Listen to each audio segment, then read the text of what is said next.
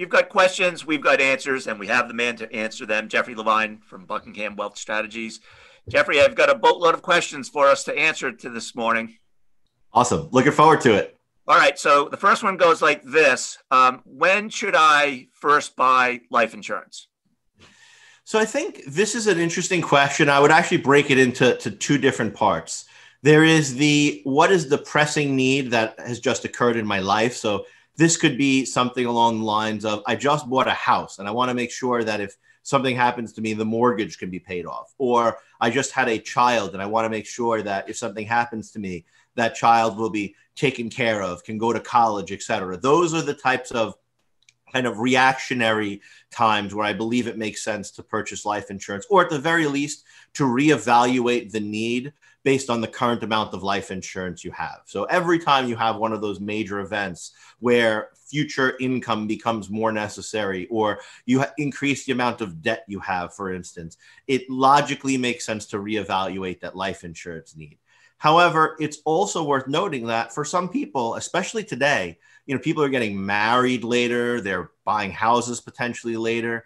And obviously, as you get older, your health can sometimes decline or new things can occur. So if you're confident that this is going to be part of your future, you could look to secure life insurance perhaps while you're younger, even before those needs arise, simply to make sure that you have the guaranteed insurability that you do while you're healthy. While you're healthy and young is the most affordable time to buy life insurance. Oftentimes we wait because we don't need it, but that could mean if all of a sudden you discover you have some sort of medical condition that could increase the cost or potentially prevent you from getting it altogether at a later point when you would otherwise need it. So I think those are the two ways I would look to say when you should buy life insurance. One is I'm young, I'm looking to do these things in the future, I can afford it, and so I will make this move now to guarantee myself the ability to have insurance for the foreseeable future.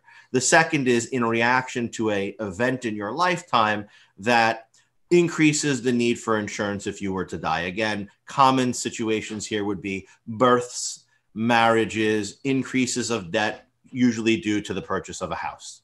All right, two quick follow-ups. One is any preference, term versus cash value whole life? And then secondly, how much? Rule of thumb is what, 7 times income, or would you prefer someone do a needs analysis? So I definitely would prefer someone does a needs analysis. I'm not a big fan of rules of thumb, but look, if you're younger, it's probably going to be more than 7 times your average income, because your income may be still increasing over the next 10 or 15 years, not just by cost of living adjustments, but as you move up in the workforce, you take higher paying jobs. Personally, I've always found that I want more insurance. Every time I have insurance, I always end up wanting more because as someone with a wife and 3 children, I'm always concerned, like, what if something happens to me? I want to make sure that they maintain the same style of life that they've become accustomed to today. And, that's not a requirement. That's a personal choice. And so that's one of the reasons I'm not a big fan of needs analysis. Some families may say, look, we'd rather spend less. And if the off chance that something happens to you or you, we'll just, we'll move out of the house and we'll downsize. And all those things are fine personal choices. For me, I say, if God forbid something happens to me, there's going to be enough upheaval as it is. And obviously it would be a horrible situation. I'd hope so, for my children and my wife, et cetera. I want to have a little change as possible for them beyond that, at least for the foreseeable few years after such an event. So I am a fan of doing the needs analysis and sometimes even going further, the wants analysis, right? What do you want? And then as far as your other question, cash value or term, I think that is apropos. It's kind of a question of, would I rather have a hammer or a screwdriver? And the answer is, well, tell me what I'm doing, right? Am I hitting a nail into the piece of wood, or am I trying to screw a screw? Because it will significantly determine which of those two tools I choose to use. And so when it comes to protection life insurance, I'm generally a big fan of term insurance because you can afford so much more of it for so much less. And you can guarantee it for, typically periods of 5 years, 10 years, 20 years, 30 years. And so for protection purposes, I believe term insurance is probably the best way to go for most people. Now, there's certainly a place for permanent life insurance, such as whole life. And if you need protection life insurance, but you want to have permanent insurance for, let's say, some other reasons, such as building a cash reserve, etc., you can lower the amount of term you have by the amount of cash value, whole life, or something along those lines, the death benefit associated with those policies.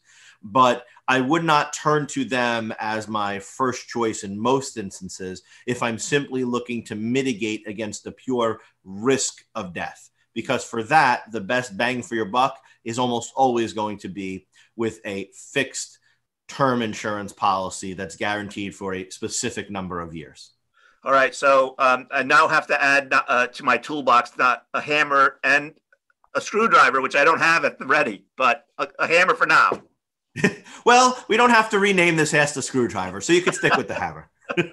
All right. So, Jeffrey, you want to tell our listeners how they can ask more questions? Absolutely. Thank you so much for this question. And if you'd like us to answer a question on your mind, go ahead and email us at askthehammer@buckinghamgroup.com. Again, that's askthehammer@buckinghamgroup.com. And Bob and I look forward to seeing your questions in our inbox each day.